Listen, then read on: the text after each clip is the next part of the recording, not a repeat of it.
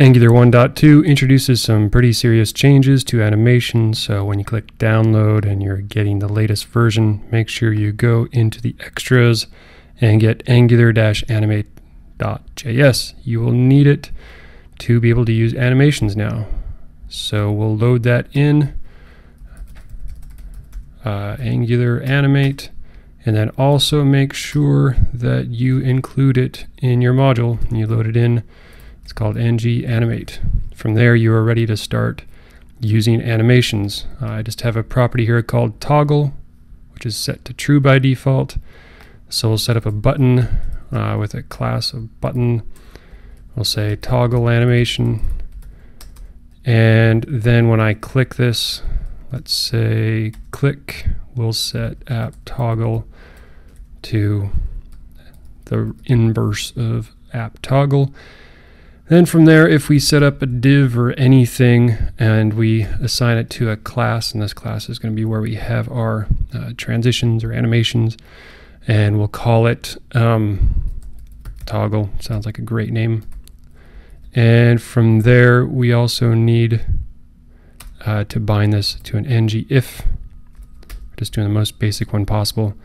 If you haven't seen ngIf before, it's just going to add and remove this element based on whether this is true. So if app toggle is true, it'll create it. If it's false, it'll remove it.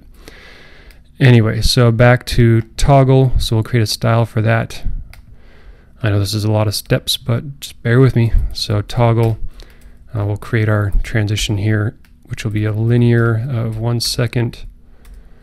And then as it's being created, we want it to start at an opacity of 0. This way we can fade it in from 0 to 1.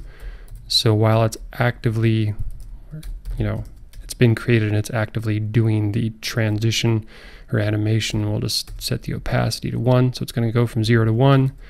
And then on the flip side, whenever it's being destroyed or removed or it's leaving the DOM, we'll say leave instead of enter.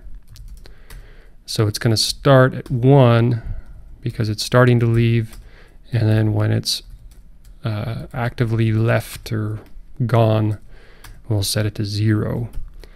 And if I did all of that right, when I hit refresh and I click on toggle animation, I probably should put some content here. Then when I click on toggle animation, it should fade in and out for 1 second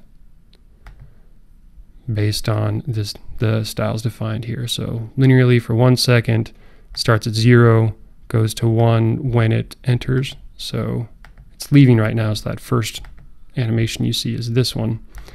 But then when I click again and ngIf is set to true, it's entering, and you'll see it fades back in to 1. So again, the steps: make sure you get the animate script, include it, then include that, load that module ng-animate in there, and simply use the class. There's no more ng-animate attribute, and set it to the class name that you're going to use the class namespaces, style namespaces on this for enter, enter active, leave, leave active.